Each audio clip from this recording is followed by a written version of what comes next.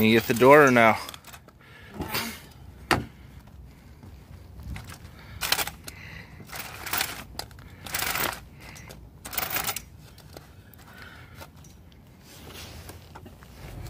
And welcome back to our channel. So I am Jen and this over here is Jason. He's trying to drive. So I don't know if he wants to say hi or not. I'm succeeding at driving. So we are currently trying to figure out what we want to eat today. I am keeping my eyes on the road. What do you want to eat, honey? I don't know. If we get food out, we can go with like one of 3 places, and that would be Chipotle, the Mexican restaurant, and Simple Greek, which we had last week. Not much variety when you want to do keto outside of the home, especially when you're trying to keep it clean. If you don't know my channel, I am a mom of 4, a girlfriend, and a 5-toe amputee, as well as a recovering diabetic. So if, actually I'm on keto too, but I said that earlier. And if you want to, you know, follow me, and I am going to document my health journey, so I hope to see you around my channel. Also, leave a comment to let me know you were here. Alrighty, what I have here on the table is the stuff to make guacamole, homemade guacamole, and jalapeno poppers in the air fryer. So what I'm going to do now is I'm going to grate up 4 ounces of cheese. You'll need that. I have 6 jalapenos right here. I'm going to do 5, which will make 10 halves for the poppers. And then I have an additional one for the guacamole. So you're going to take about 4 ounces of cream cheese. I know this looks a little funny, but it came from the freezer and we thawed it out, and this is what it looks like when you freeze it. It's not that great for spreading on things, but if you're cooking with it, it's just fine. And we're also going to put some bacon crumbles in there. These are the Costco bacon crumbles. You can also get the same thing at Sam's Club, and they're around similar prices. If you don't have bacon crumbles, you can actually fry up or bake some bacon and chop it up into little tiny pieces. So, okay, I'm going to get this cheese grated.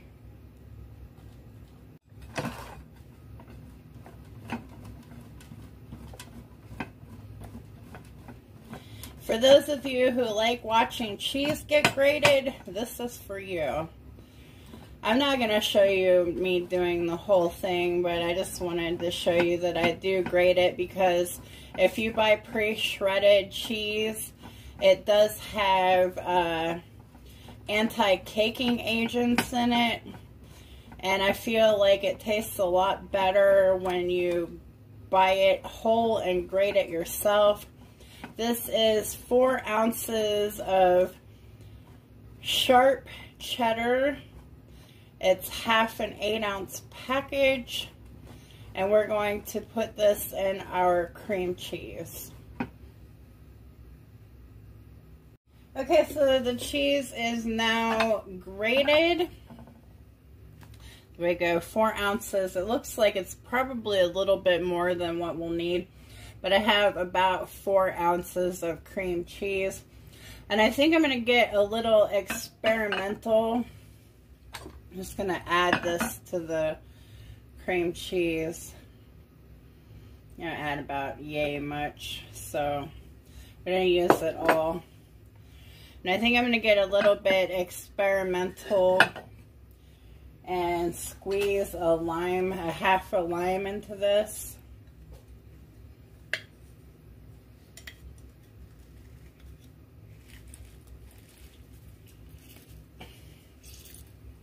think that might give it some added flavor.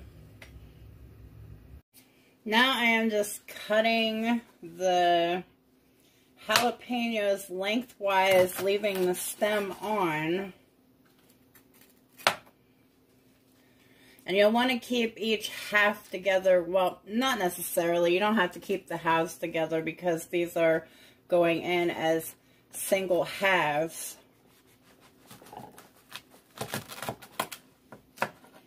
But if you're making bacon wrapped jalapeno poppers, you'll want to keep the halves together.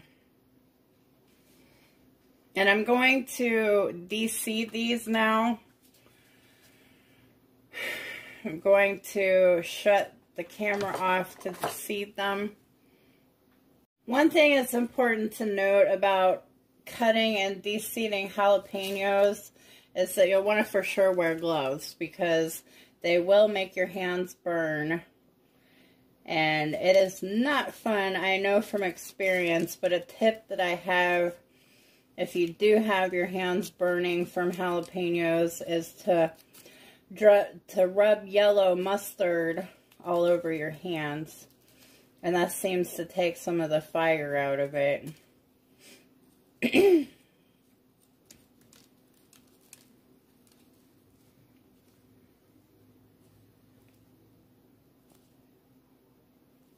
Okay, you'll notice that I have left some of the seeds in there. That's okay. If you want to leave some seeds, that's fine.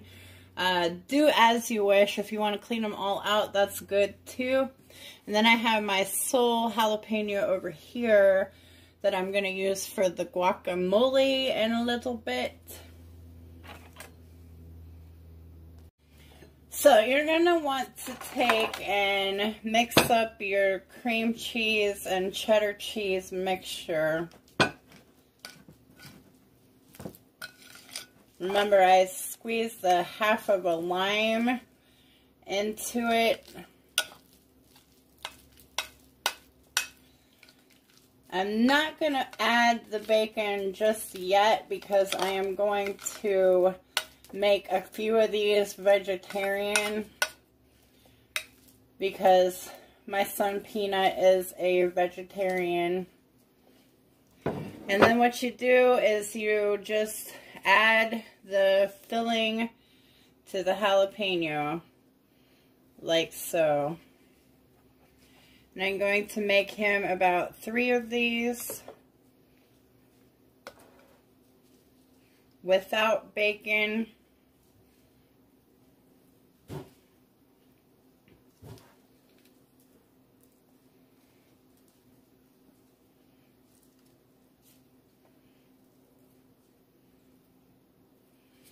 Okay, then I'm going to grab my bacon,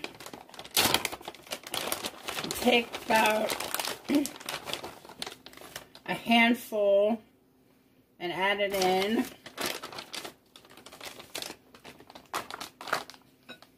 Get that all mixed up and incorporated.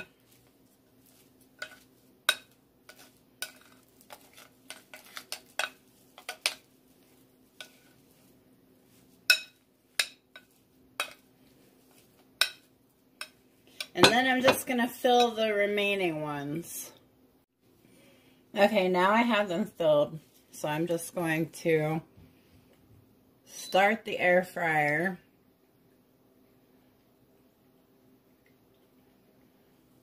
Change the temperature 370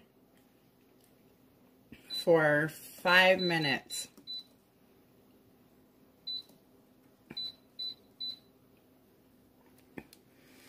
Alright, we're going to get those into the basket.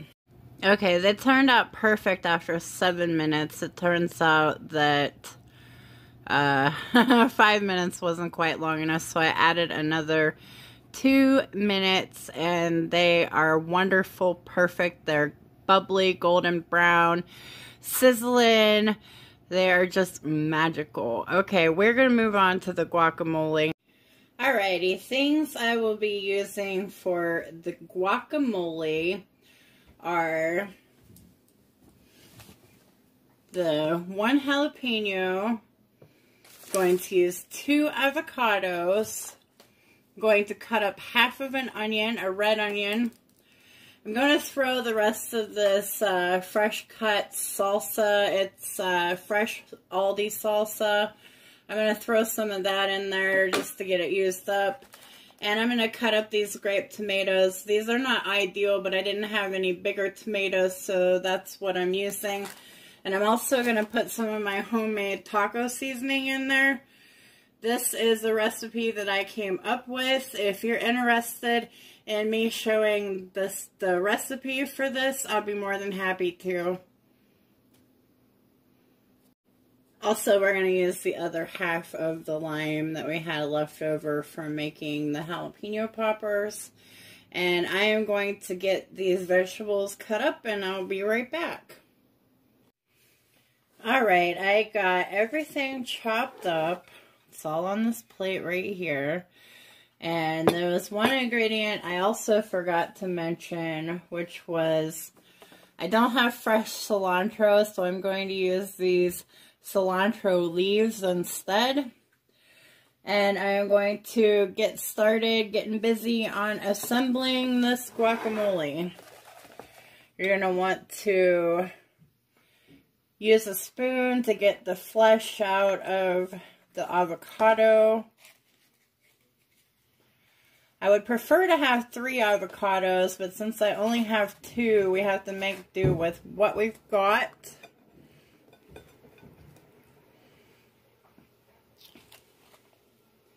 Yeah, I think it would go a little further if we had 3. And I thought I had 3, but apparently someone ate one of them. But that's okay. We'll make do with 2 of them. Let me throw this away. Throw this away. We'll get the last one in there.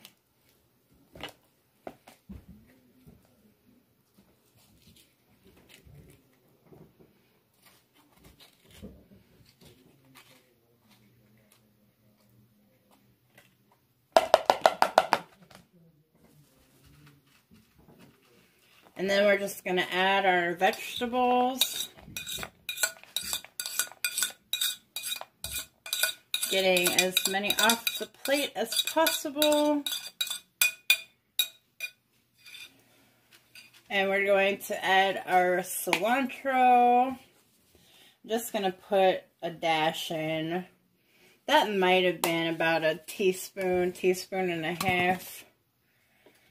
And then we're going to squeeze our lime using half of a lime.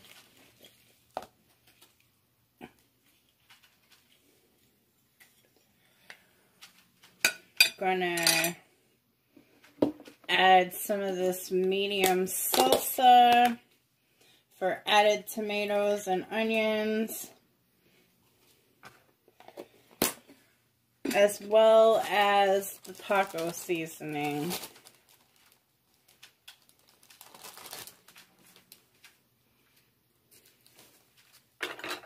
I'm going to add about a tablespoon and a half.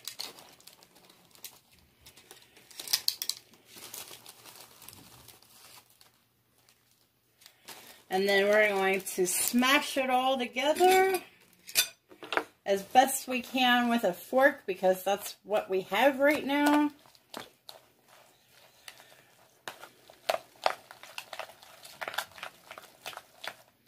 Smash up those avocados real good and nice.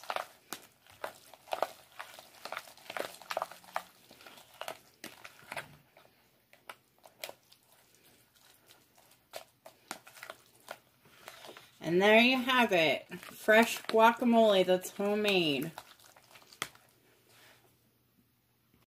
Jason is officially on keto. How do you feel, honey? Alright. You're going to feel alright after you eat these groceries. Yay.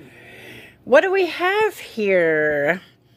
First, we have some Mrs. Cubison's Parmesan Crisp. Why are you giggling? Those are tasty. And then, yeah, let's check the ingredients on these. They have Parmesan, if it wants to focus, they have Parmesan cheese, pasteurized part skim milk, cheese cultures, and sea salt and enzymes. That's not too bad. Then we have Sir Kensington's Ranch Dressing. We chose this one because it does not have soybean oil. It has high oleic sunflower oil instead. Sunflower oil by itself would be a highly processed oil, but since it's high oleic, it is just fine. And then moving right along, we have some Melinda's. This is Cayenne Habanero wing sauce. He is going to be making some buffalo chicken dip during the week with that. Got some Philadelphia cream cheese, some blue cheese crumbles, and some Fage 5% yogurt. This is really good if you sweeten it with monk fruit. And we like to add berries to it. Got Brandon some plain bagels. And then Jason is going to make some steak during the week with this. This is a thinly sliced New York strip steak. And he's going to use these mushrooms for that. And we also got some pork rinds. Excuse my dirty thumbnail, I just ate Mexican food. These are just pork rinds and salt. They're fried in their own fat. And that's really good ingredients. So this is the stuff we got. This order totaled $33 and change. The most expensive item was the steak. It was $7.20 for a little over a pound. But it was regularly $9.99 a pound, so we did get a good deal on that.